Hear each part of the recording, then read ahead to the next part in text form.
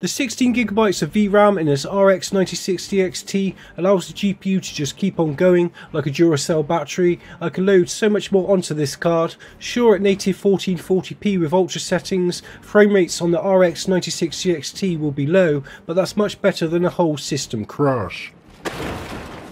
Plus, AMD still have FSR and FrameGen to make 30 FPS potentially feel much smoother.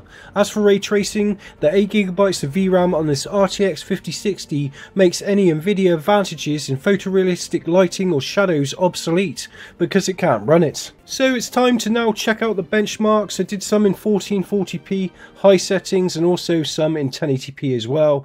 Let's go!